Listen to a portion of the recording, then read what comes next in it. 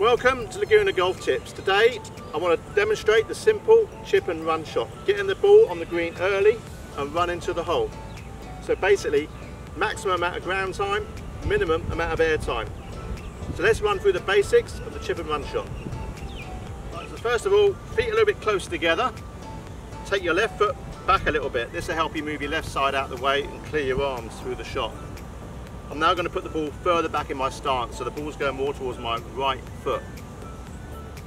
Then, when the ball's back in your stance, a little bit more ground pressure to your left. So now I have around 60% of my weight under my left shoe. And now you can see the hands are forward. So that's the basics of a chip shot. Ball back, hands forward. But the main reason I'm doing this little video for you, to help you get that feeling of the weight on your left side, we're going to take our right foot off the ground and place our right foot on the toe like this. See my right foot up on the toe? Some ground pressure in my left knee and left side. Now, here, I'm going to chip it. There you go. So when you're at the practice chipping green, try this, it will help you.